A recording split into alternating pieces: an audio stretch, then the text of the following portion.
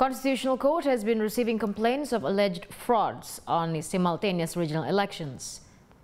Since February 22nd, the Constitutional Court received reports from at least 12 regions before subscription closed on February 28th. Submission closed on February 28th. The court has yet to receive any complaints on provincial level elections, including from Jakarta gubernatorial candidates.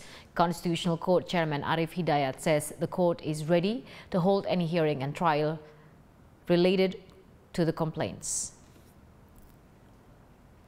Mahkamah Konstitusi telah menyiapkan mekanisme dan tahapan penanganan perkara dengan mengikuti jadwal pengumuman penetapan perolehan suara yang telah ditentukan oleh KPU, hukum acara, mekanisme dan tahapan penanganan perkara pilkada serentak oleh Mahkamah Konstitusi sebagaimana telah kita